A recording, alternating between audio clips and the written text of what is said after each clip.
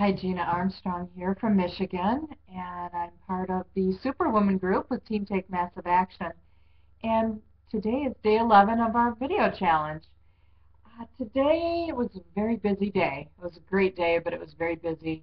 We had a family party for my nephew who's graduating with his master's next weekend, and also my stepson who graduated last week. I talked about that in a previous video. The party was also for him a little bit too. So got to spend some great time with family. The weather was beautiful.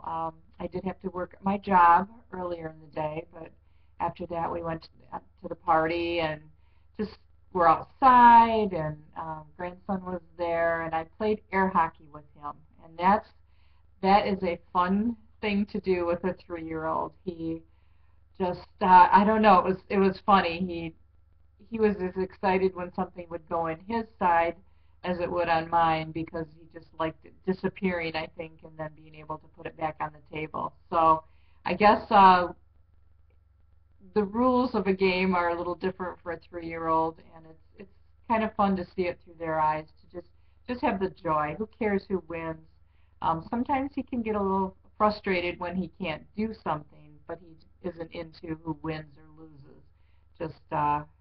Just has fun for the sake of fun, and that's always a good reminder. Kids bring that out in you. So that's my goal for living, I think, is to just start enjoying it rather than worrying about the outcome.